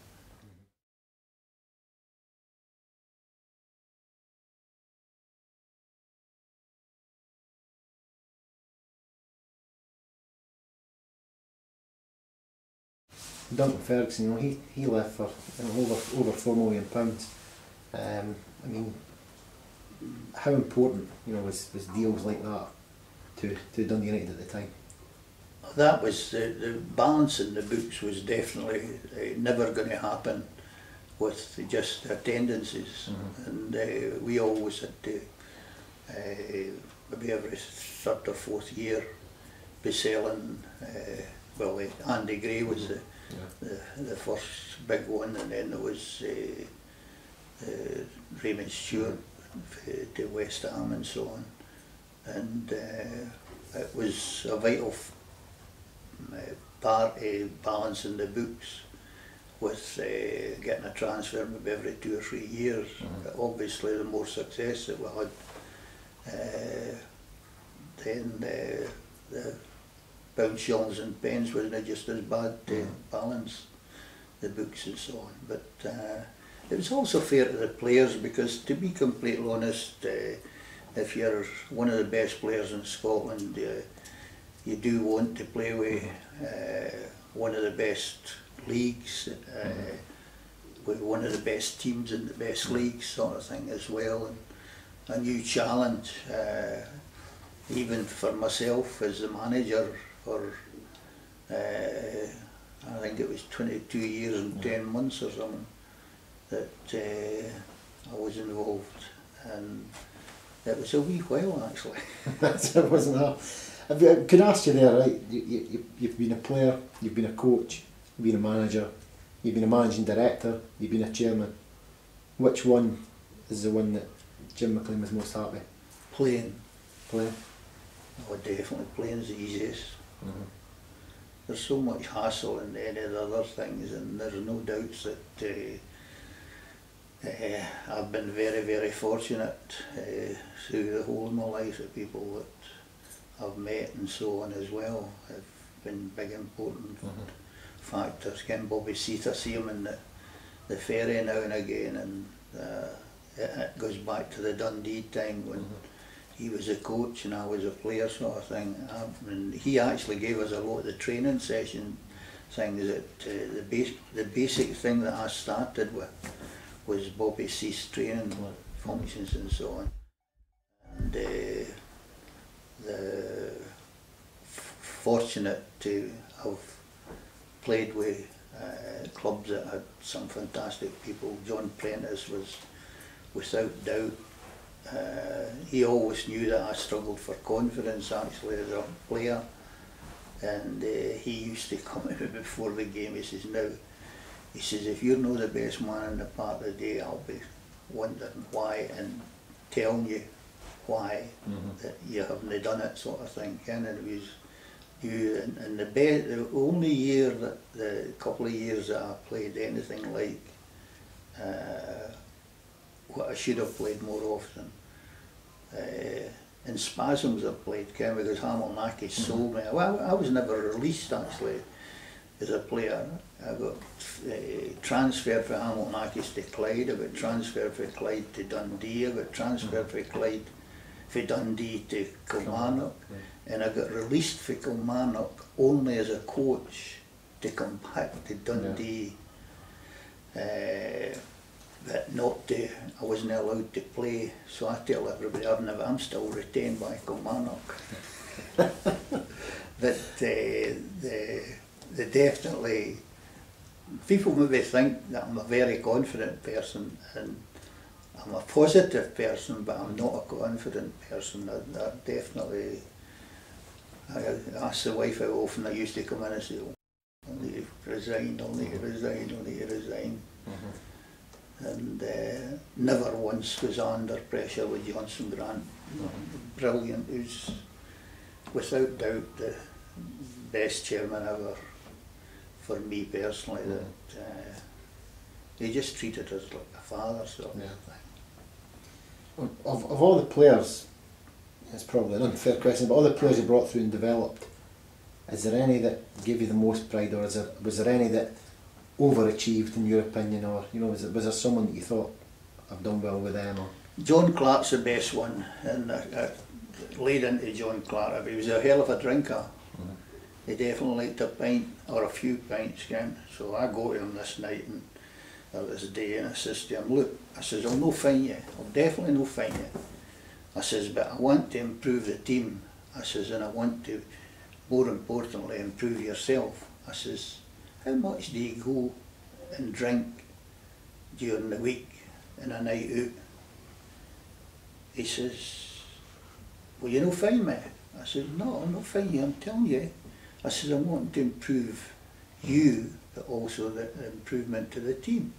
I says, "Which is more important?" He says, "I drink maybe about 14 pints. I said, "Oh, I'm a teetotaler, honestly." I says, "You think?" He says, "No," he says, "I drink about 14 pints, 12 or 14 pints." I says, "How's about cutting it down to 6 or 7? Honestly, I couldn't believe it. And I still don't know whether he was kidding me on or not, but he was a hell of a drinker. And I'll tell you, he was as quick as anything. He was a good goal scorer. He actually had to be moved back to centre half because he wasn't fit enough to run about at any other position. And he actually finished up being a centre half for a while. Right back, he played an awful lot as well. But honestly, that's a true story. 14 pints. He's talking to a teetotaler. on a similar vein, was there any players that you maybe brought through as a youngster and was convinced they were going to make it, and for whatever reason just something stopped them achieving what you felt? Nah, usually the ones that were liable to, see, it's not only the ability, they've got to have a winner attitude as well. The thinking you've got to be confident in your own ability as well. But, when I look at my football career, I know exactly what the weaknesses were, because we definitely, John Prentice told everybody the story that Jim McLean was my best player at Clyde. He says, and he sat with his jacket and everything on before he would even look at the jersey, to put the jersey on until I had announced the team. He says, and it was my first name in the when we were with Clyde, sort of thing. The most enjoyable thing is definitely playing, because you definitely are responsible for whatever's happened to you, and I was able to move 3 times from clubs that were happy with the performances that was turning in for them. Dundee weren't they? When I got there. The Dundee fans. Oh. I think if you, when you look back now, I think John, you says it earlier, you know, if you made the Dundee fans unhappy when you were there as a player, you certainly made them a lot more unhappy as Dundee United manager. They loved me at Dundee, oh Jesus. Well, I tell you honestly, if you ask a Dundee player about how good Jim McLean was, I'm not joking, I was there 3 years and there was definitely 1 year I was the top goal scorer in the team, and I was always up near the 1, 2, 3 sort of thing, because we played mainly 5 forwards.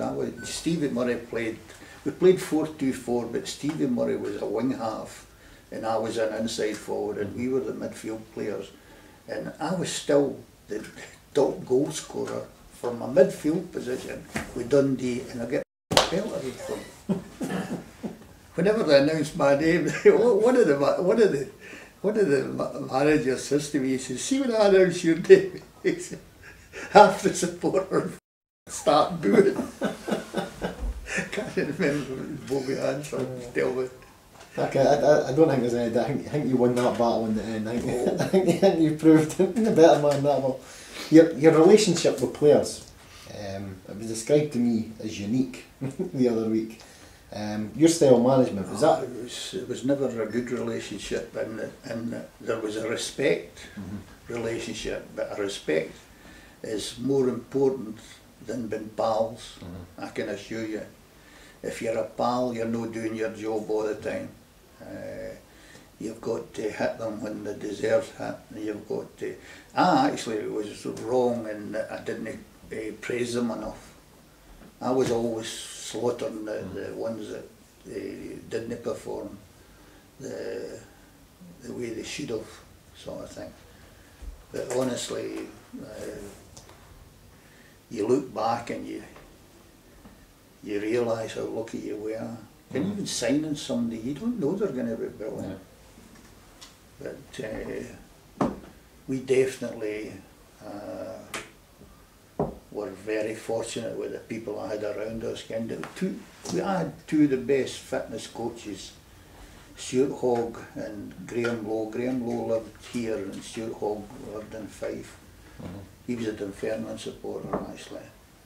And they took us to a level of fitness that I could never have taken them to, because I didn't know when to, or how much to give them and how much not to give them. But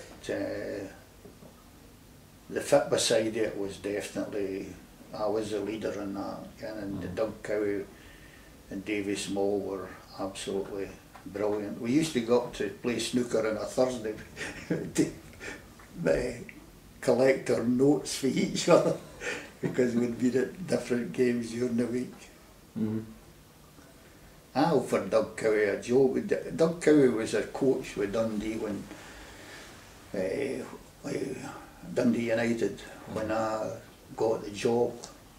They'd sacked him during the week to clean, and I never said they sacked him, but I had asked Doug to, if he would come back. I would be really pleased to have him because he was a fantastic player.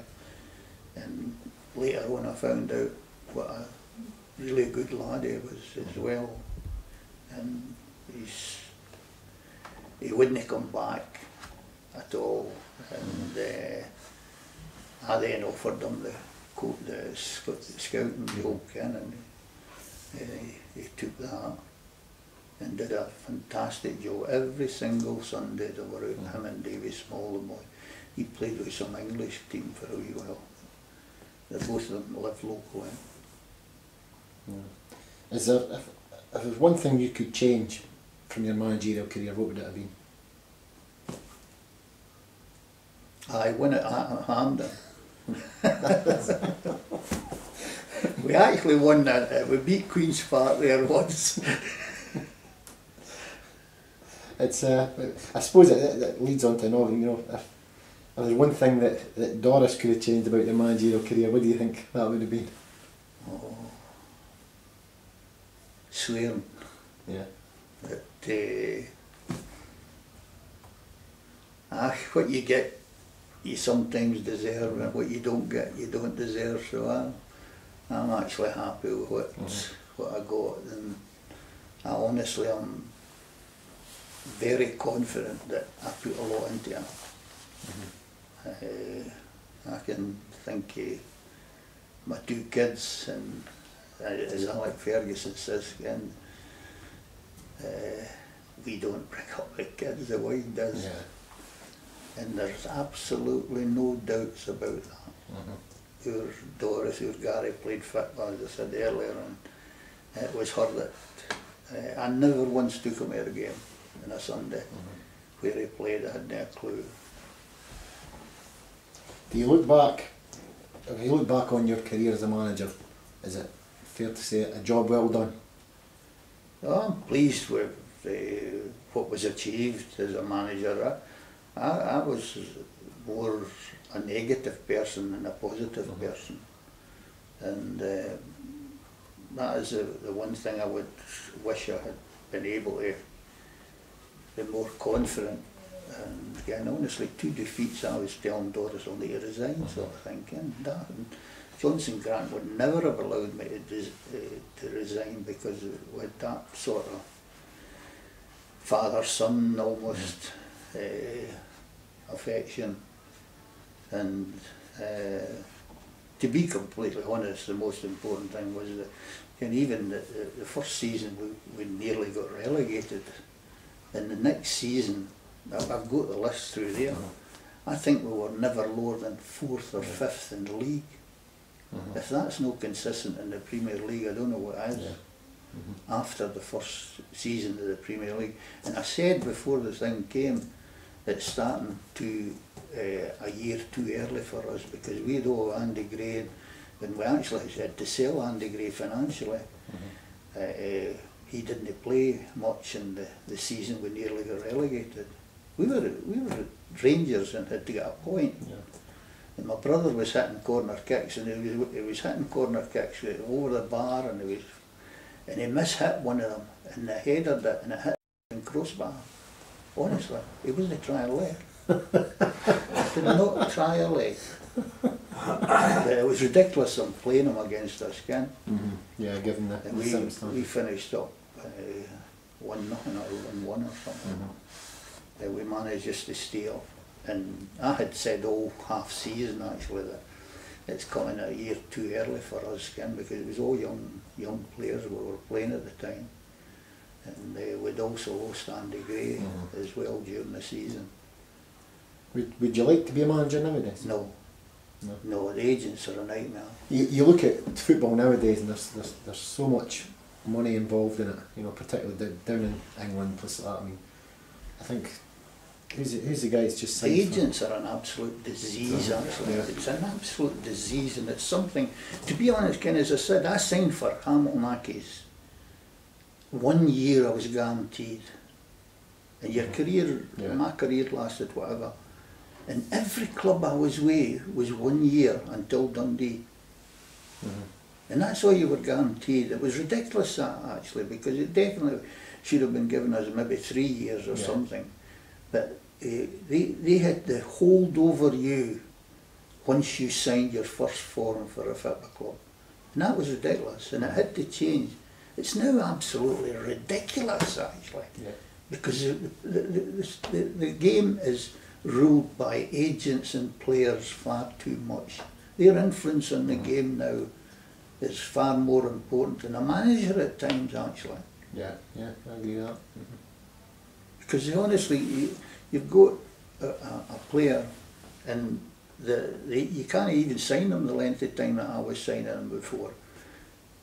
Because if you let, they'll be demanding, even during the 4 year or whatever you sign them, they just change. If a club comes and especially Rangers and Celtic is all, everybody wants to play with one or the other, first and foremost, and not only for the financial thing, but for the success.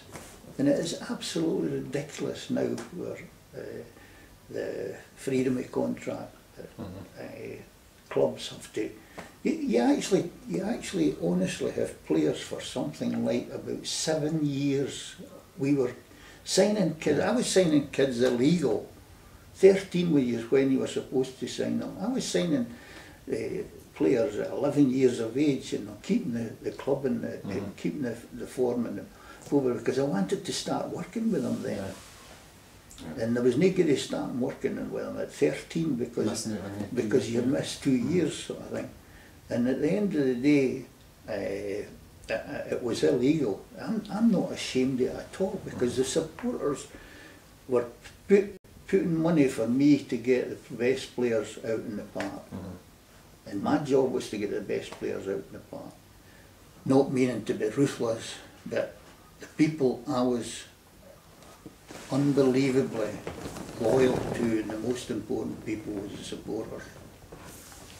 And if I'm wanting them to be paying the money, then I've got to get the best I can out in the park for them to be paying to watch something that's worth watching. I think ultimately entertainment is the important aspect in it. I don't think there's any doubt that. Well, that's what people are paying money to be entertained, actually. That's what I used to say. I says, if Frank Sinatra came and didn't sing a bloody song, I says, would you expect to get your money back? I was talking about football. They go in the park half the time and they don't even kick a ball. They've been out drinking the night before or whatever.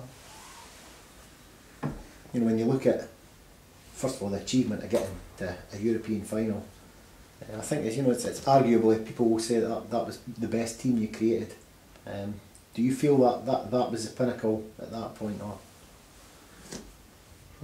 I would say yes. The team that was definitely the best team was McAlpine, Golf Hegarty, Nerian, Malpass, Ralph Milne, Billy Kirkwood, John Holt, Middle Park, Derek Stark played middle of the park now and again, and Eamon Bannon, and Dodds and Sturrock. That was the best team without any shadow of doubt. Andy Gray would win if you're picking the best team, and different players would win, but that's the team that won the league, and that's the team that was the best team over a period of time. The season 86-87, reaching the Scottish Cup final, reaching the UEFA Cup final. I think the scenes at the end of the UEFA Cup final at Tannadice, the Gothenburg players being applauded by the United support, and the club then getting the fair play award from UEFA. Fantastic it was. It was fantastic, and also I was desperate to get the supporters named in the stand thing, sort of thing. I think the stand up towards Jerry Kerr's stand and up the top or something, the new stand up the top, I think, was named the fair play stand. The fair play stand for the achievement of not only the players but the supporters as well. They were mentioned about their behaviour away from home and that.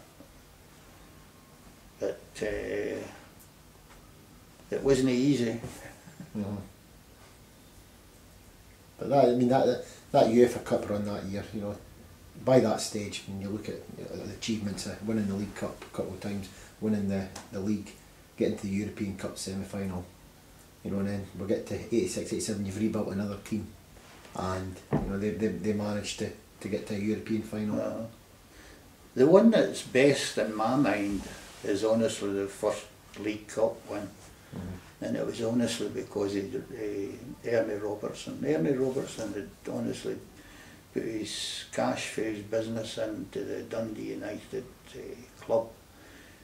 And not only before then, but that year as well had helped. And honestly, he was standing with tears in his eyes, and I will never ever forget this. He says, "Jim," he says, "I never thought I'd live to see this happen in my lifetime." And that means more to me than any money that ever I got from Dundee United. To see somebody who had been putting money into the club all the time during his time, or most of the time, but It was the first time they'd won a trophy. And we won it the next year as well. But never at Hampden. Well, all I could say is thank you for taking the time to. Okay, I hope everything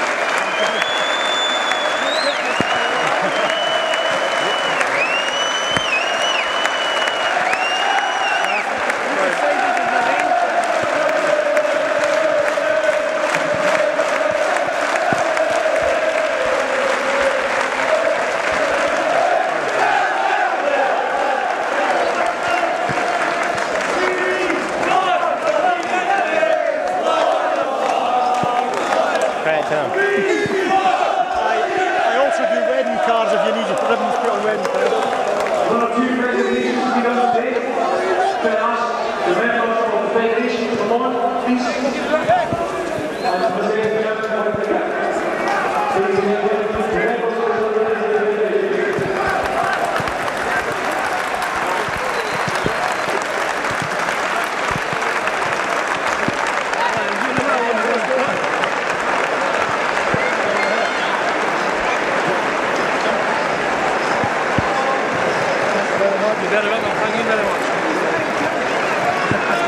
You're asking for what, yeah? Again, from Calling TV, for the Kids Last Days Match Sponsor, so Mark Barker. That's alright, that's alright, just in that.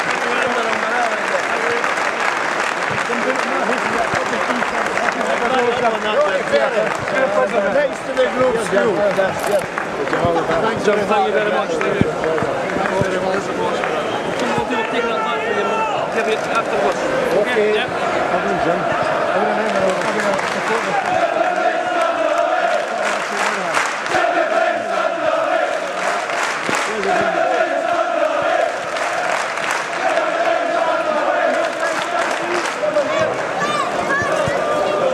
My hair's gone curly. So it's mine, Jim. So, the two reasons we're here today. Jim McLean was very memories. Yep, right. In P79, we won the first ever trophy. We regained that this year in 1980. 1983, we won a league. In 1987, we went to our first ever and only European final.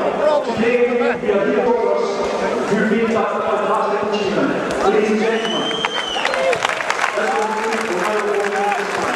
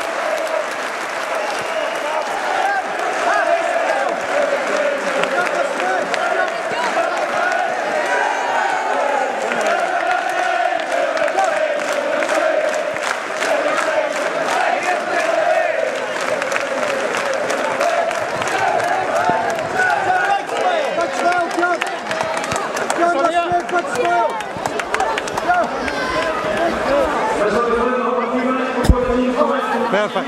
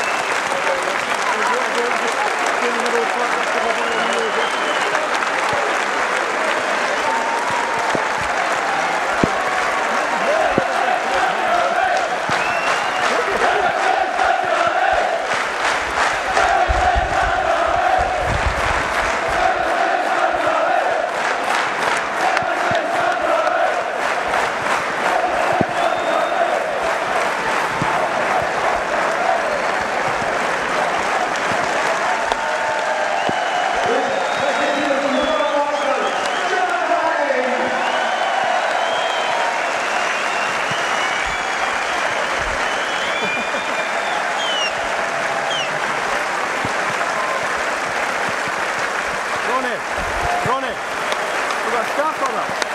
You got the cup?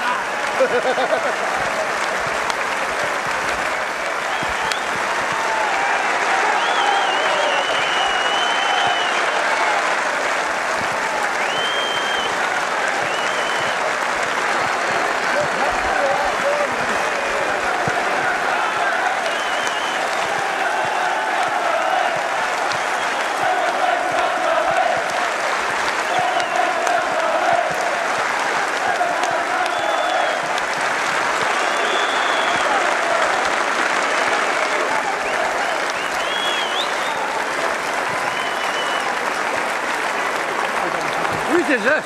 Just walk up.